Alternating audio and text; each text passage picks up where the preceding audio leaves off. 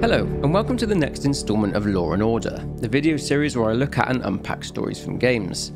In this one, we'll be looking at the story behind Frictional Games' 5th Amnesia installment in the series, Amnesia: The Bunker. The previous installment was Amnesia Rebirth, but the entry did divide opinion amongst players, with the game being praised for its atmosphere, world building and story, but was lacking in other areas such as the gameplay and resource management being extremely tedious, and the pacing of the overall story was ruined by the tension-breaking puzzles. Not to mention that people didn't like Anastasia Trianon as the game's protagonist.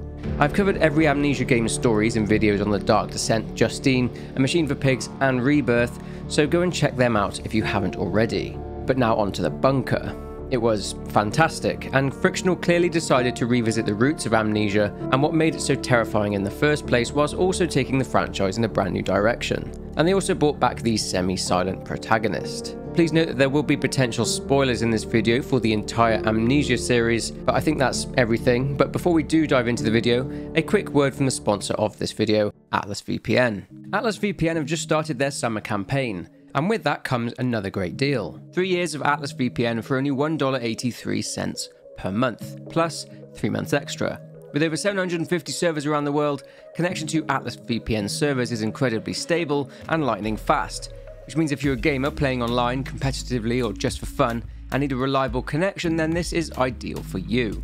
As well as that benefit, you'll also be safe from things like being DDoSed or even things like avoiding a lobby full of bots. Of course, it's not just used for gaming. As a sports fan myself living in the UK, I find it extremely difficult to watch any US sports, so I just hop onto Atlas VPN, fire up whatever US-based streaming service I use, and can watch anything: basketball, baseball, and American football. This is also really good for using in conjunction with Netflix, where you can turn on your VPN and use it to access Netflix servers around the world. Different servers, of course, mean different options. You can use it on multiple devices, and Atlas VPN can also block any malicious links, ads, and trackers, and it also notifies you if and when someone is trying to steal your data. So make sure you take up this awesome 3-year deal, because right now you can get Atlas VPN for just $1.83 per month, plus 3 months extra with a 30-day money-back guarantee. So be quick and get your deal by clicking the link in the description or looking for the pinned link in the comments section below.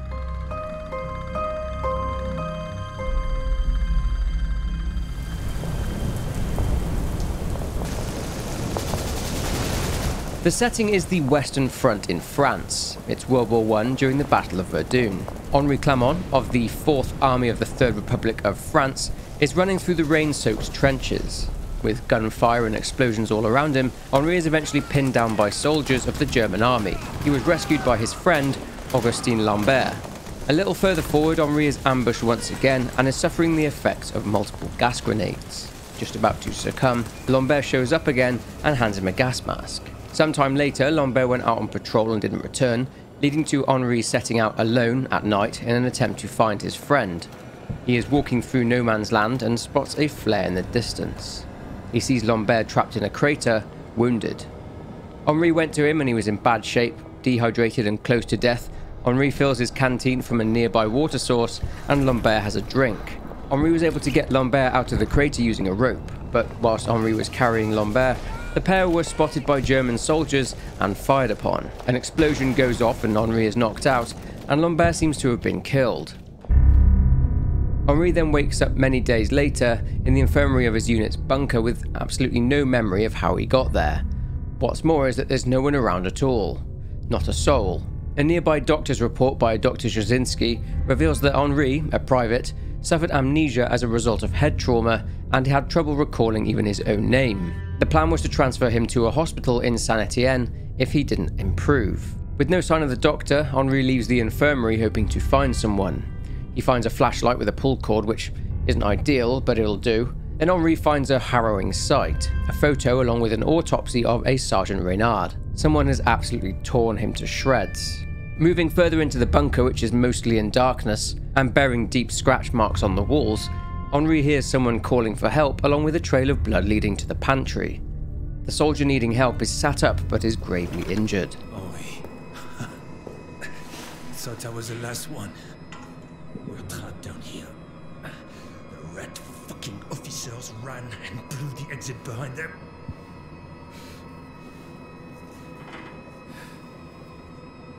You want to escape?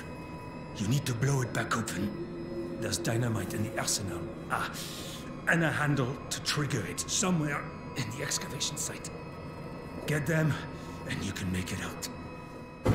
Shit. That thing, it's coming for me. Here, take this. Finish me off, please. I want to die at the hands of a brother soldier, not that monster. Henri goes to get the bullets from the pantry, but as he returns,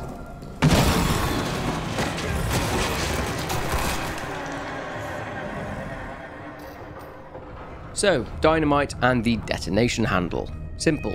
Well, no, not really simple at all. The thing that took that soldier will be lurking around, and to make it worse, there's also a lockdown in effect. The good news is that the generator works. Henri needs to take a trip to the officers' quarters in order to find a soldier named Delisle, but it's not long until Henri comes face to face with a beast, a massive humanoid creature. Finding the deceased Delisle, and therefore the wheel needed in order to lift the lockdown, Henri has opened up areas of the bunker.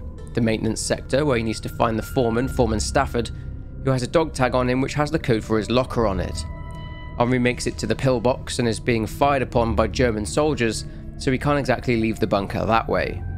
Inside Stafford's locker was a wrench, very useful for Henri's next endeavour. He ventures into the prison area of the bunker.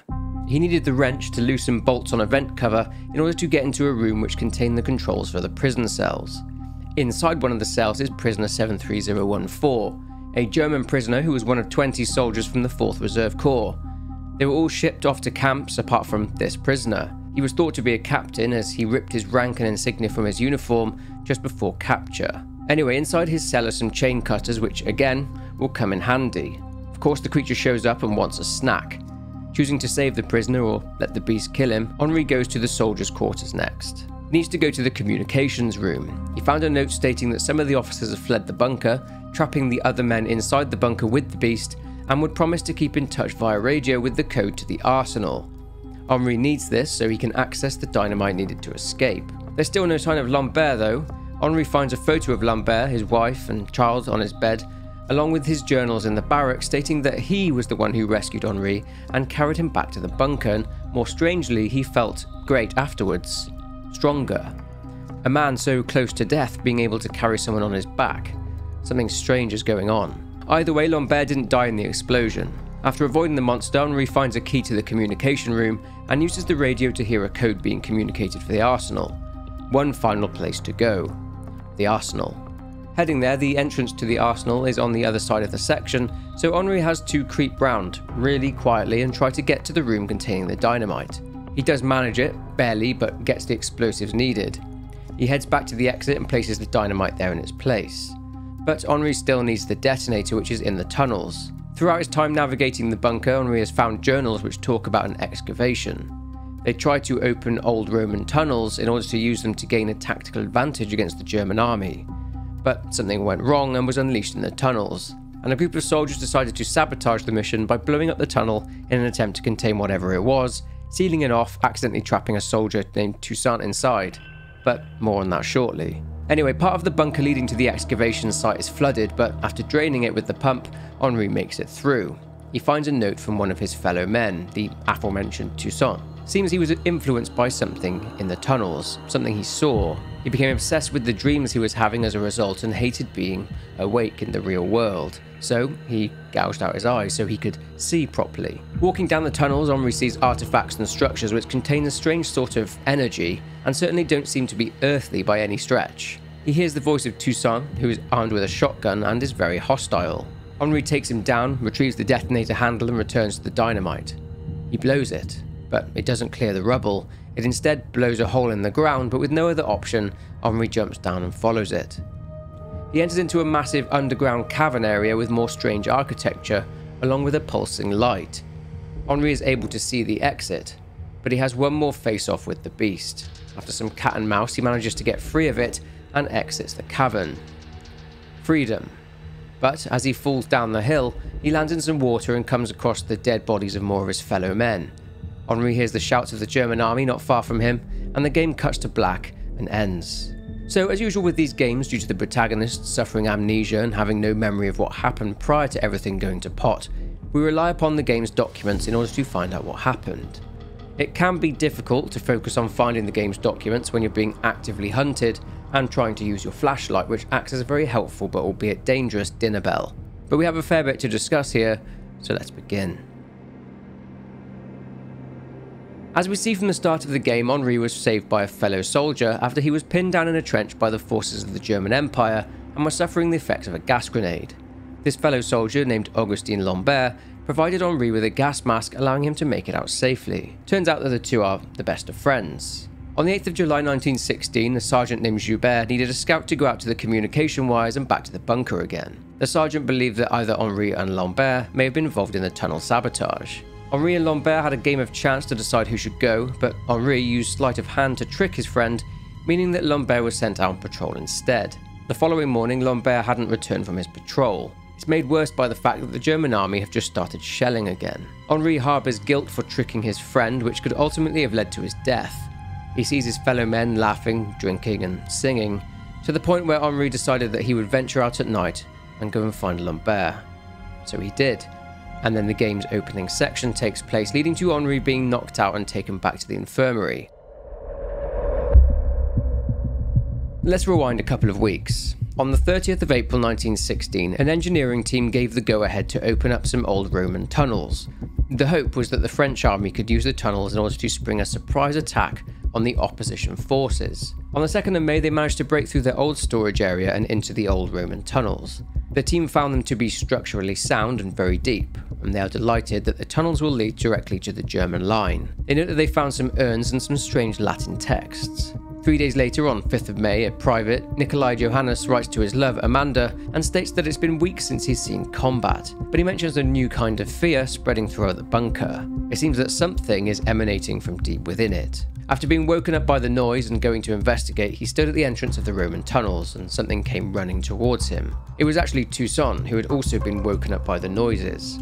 There was something down there, but Toussaint would not say what it was. After some time, on the 9th of May, the officers presented Neuer with the strange aging texts. Problem is that they were too fragile to survive in a war-torn environment, so they needed more careful hands. After studying the text for a couple of days, Neuer realised that the texts were not of Roman origin. They were Latin, sure, but contained absolutely no references to Roman culture at all. They instead were of a religious or superstitious nature. A few days later, Neuer confirmed that the texts were indeed of a religious nature, that the people who wrote them believed that they had found a means to immortality, to live forever. The texts also spoke of a dark world full of spirits and monsters, endlessly alive with the cries of torment. Neuer calls the tunnels a doorway into some pagan hell, and finishes by mentioning that the texts speak of some sort of substance that is meant to grant the worthy some sort of immortality. It gets creepier. Neuer actually told no one about what was described in the texts. However, a private Leroux came out of the tunnels talking about the things he'd seen, which were accurately described in the texts. Not just that, but he'd written a letter to officers Fournier and Blanchet. He explained that he'd noticed a strange glowing liquid seeping from the walls of the Roman tunnels. He turned around and he was now standing in a vast plain of darkness. A light in the distance appeared to be calling Leroux forwards. But Leroux blinked and was back in the tunnel again. He was haunted by what he saw and requests medical leave. Neuer files a report stating what he had found from the texts. Remember Toussaint, how he came out of the tunnels and saw Johannes? Well, Toussaint mentions that he dreams of taking part in a ritual, drinking a sweet liquid which fills him with carnal desires. He talks of her unending kingdom. He speaks again of immortality. Toussaint finished by mentioning that he only wants to exist in the dreams and visions he experiences, explaining why Toussaint gouged his own eyes out so that he could see properly. Leroux, on the other hand, had been telling his fellow men in the bunker what he saw in the tunnels, and 3 days later, on the 18th of May, he was punished by high command. Neuer was worried that they'd come for him next. Neuer speaks of some kind of terrible force that lurks in the shadows all around them. A high command did in fact get to Neuer and put him under surveillance, and he was locked in a cell in the bunker's prison by an officer named Renard. They had assumed that all the superstition had originated from Neuer in the first place, and that all these rumours were making the soldiers jittery. Renard ordered the engineering team to just carry on digging. Neuer was eventually released, but went back to his bunk in the soldiers' quarters and discovered the other men, who each had their own stories to tell. They'd all encountered and seen things down in the tunnels. They decided to keep it to themselves out of a fear of being punished by the officers again. The following evening, Neuer is sent out as part of scheduled raids. He returns from the raids a couple of days later and reveals that they'd lost a lot of men, but just 2 nights later, on the evening of the 25th, it would all begin to kick off. The sounds, the howling, the growling would get louder and louder. Neuer would dream of other worlds. He awoke the following morning and vowed to enter the tunnels in order to find a way to end whatever is happening. A private Ozan then writes to a private Faber. He mentions that they pulled Neuer from the tunnels and he had been screaming for hours before they got to him, screaming so much that all that was coming out of him was a rasping sound. A plan is formulated. 3 days later, the men who all saw things down in the tunnels decide on the plan of action. Spurred at their annoyance at how Neuer and Leroux were treated by the officers, Reynard and Fournier, a group of saboteurs decided to steal dynamite from the arsenal and use it to blow up and seal the tunnels containing whatever was inside them. Remember, Toussaint wanted to live in the dream world? Well, Toussaint had wandered into the tunnels, and the saboteurs had trapped Toussaint in there, and that is where he removed his eyes. He speaks of being able to see, that his eyes are right for what he needs to see.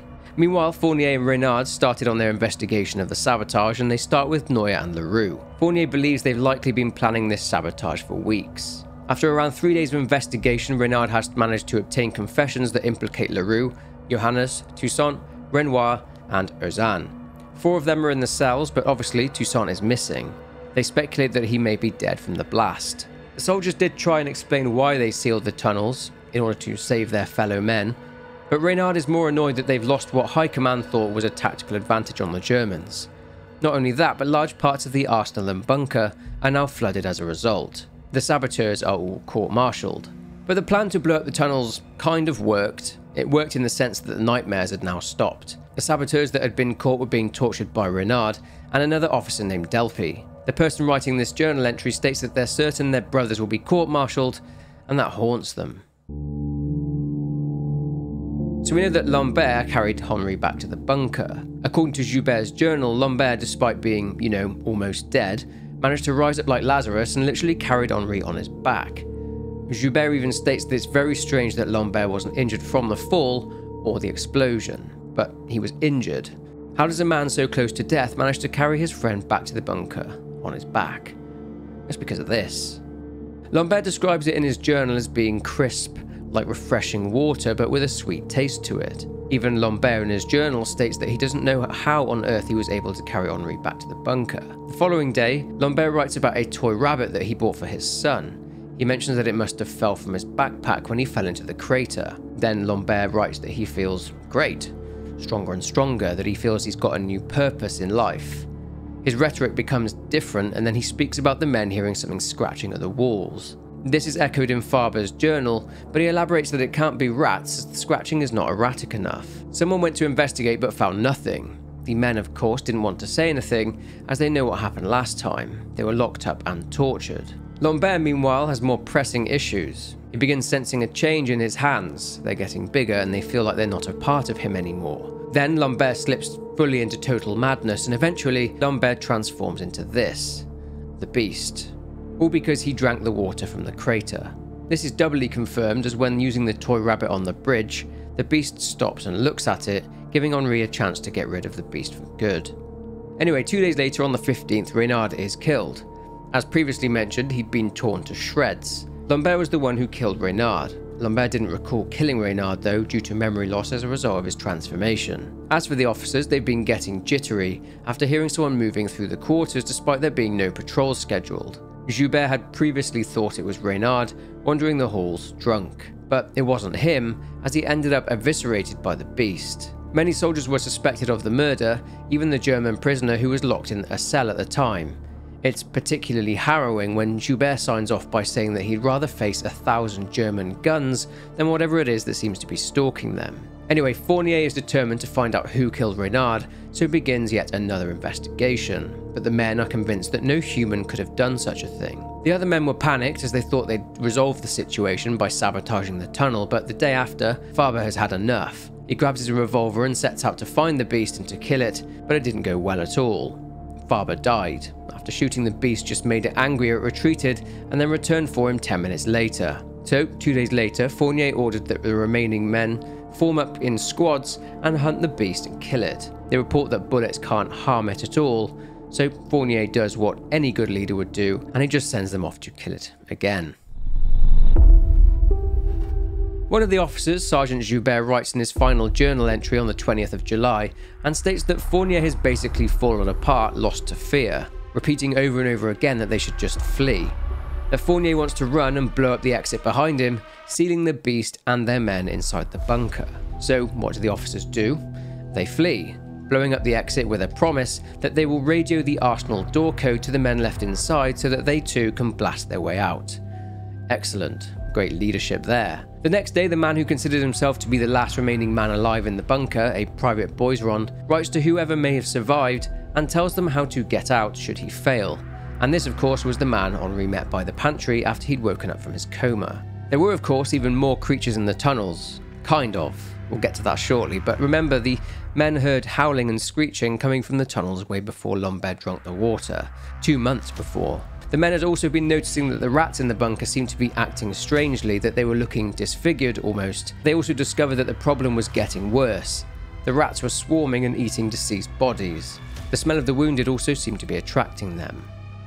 The usual doctrine of giving soldiers Christian burials was scrapped, and the bodies were instead burned, as it was discovered that the rats had absolutely no interest in burnt bodies. Alright, so finally let's have a look at the connections this game has to the other Amnesia games in the series. Let's begin with Amnesia: The Dark Descent. The antagonist of The Dark Descent was described as the Immortal Baron, and his name was Alexander of Brennenburg. He was actually from a place called the Other World, also known as the Dark World, except he was known there as Eandra the Apostate. That was until he was banished. A lot of the Dark Descent story centers around orbs, which were Mithric artifacts. Alexander's goal was essentially to get home to the Other World again to reunite with his love. He needed a special substance to power the orbs, and that was something called Vitae. Human essence, essentially, and the only way to get it was, well, it was torture, through human pain and suffering. The orb that Alexander used to try and get home was destroyed. However, another one was found in the tomb of Tin Hinan in Algeria. The protagonist of The Dark Descent, Daniel, found the orb after being trapped within a passage on an expedition in Algeria, but Daniel dropped and broke the orb and took the pieces back to London. Daniel was chased by a fleshy entity, a protector of the orb known as the Shadow, which pursued him throughout the entire game. It was then that he was contacted by Alexander, who invited Daniel to Brennenburg Castle, who could save Daniel from the Shadow, but Alexander tricked Daniel into torturing people for him. It's complicated, but if you're interested in the story of The Dark Descent, then go and watch my video on it. Anyway, that gives some brief background. As for connections to A Machine for Pigs, Mandus did mention at one point that he saw the future of his children and saw them both dying at some point during the Battle of the Somme, which is of course when the bunker takes place in the timeline, but that's only a minor link, as in Machine for Pigs, Mandus killed his children because he didn't want them to die in battle. I can't really see any connection between the bunker and Justine, but there were lots of connections to Amnesia Rebirth. At the start of Rebirth, we can see that the plane flying over the Algerian desert momentarily enters into the Other World. One of the translations of the text that Noya received talked about a doorway in order to obtain immortality. Remember I mentioned they called Alexander the Immortal Baron? Alexander arrived on Earth in the late 16th century and was still there alive and kicking around 300 years later. This moves me on to the next point, Empress Tihanna. Bear in mind that the bunker is essentially a prequel to Rebirth, which itself took place in 1937. If you played Rebirth, you'll know that for years and years, Empress Tihanna was obsessed with one thing, becoming a mother. Problem was that she was barren and couldn't conceive a child despite trying many times. Empress Tihanna then obviously wanted to keep herself alive for as long as possible, so she learned about and sought out Vitae in order to be able to preserve her own life, to bring her immortality. She would appear as a spectral form, but actually appeared like this, hooked up to many tubes feeding her constant supplies of Vitae. This was done, as in Dark Descent, by torturing people and harvesting their essence. The bunker makes a connection to this by way of Noya's texts, which describe the Other World, which of course was full of torture for people's Vitae. But Empress Tihanna still couldn't conceive. That was until she detected a fetus inside Anastasia Trianon, and she wanted it. When the group Tassi was travelling with were dying from the heat, dehydrated and desperate for water, the Empress appeared to them in her spectral form and took them to a place called the Tower to drink from a water source. But in exchange, Tassi would stay in the Other World until the child was born, and Tassi would give her the child. Additionally, this tower could have been the light that one of the soldiers saw beckoning him from the Other World. But anyway, Tassi refused to give up the child, naturally, but the Empress let them drink to restore themselves anyway. However, this water source gradually turned the entire crew into ghouls, creatures that would enact the will of Empress Tiana by extracting the vitae needed in order to sustain her. Now, the water is pretty much the exact same water as Lambert drank from Henri's canteen while he was trapped in the crater, leading to Lambert turning into what was essentially a ghoul, just a really big ghoul. These ghouls from Rebirth were seen in a ghostly form at some point in the bunker too. What's interesting is that the men reported hearing rhythmic scratching sounds coming from the walls. This likely wasn't anything physical at all. It was likely the same sound Tassie heard when losing her sanity in Amnesia Rebirth, a constant scratching sound in her head. And a note also mentions that someone was seeing something in the corner of his eyes. This is also similar to what Tassie experienced in Rebirth. Toussaint as well speaks of seeing her kingdom. This is likely Empress Tiana's kingdom that he's seeing, the other world. And then there's the religion mentioned in the texts. The religion in question is the mysterious ancient Roman religion of Mithraism. It centers around a deity called Mithra, who is the god of the sun. We do see statues of humans holding orbs in one of the underground tunnel areas underneath the bunker. And these orbs were Mithric artifacts themselves, and their power was connected to something called the Traveller's Locket, which you'll recall Tassie used in order to travel through rifts, or tears, through to the other world. These rifts, these openings, would be signified by vibrating stones and a strange blue light, and these also appear underneath the bunker in identical fashion to the ones in Rebirth, meaning that there is likely a tear between the two worlds, which, as well as how the water source that Lambert drank from ended up inside the crater. These tears are also likely how the men started seeing visions of the other world, just as Tassie Trianon did when their plane was flying over the desert. The architecture in the large cavern was also strikingly similar to the architecture from Rebirth. But they're all the things I can think of that link the series together. If you can think of any more, then please comment them down below. But if you enjoyed this video, then please leave a like and subscribe to the channel to support. But for now, take care, and I will see you in the next one.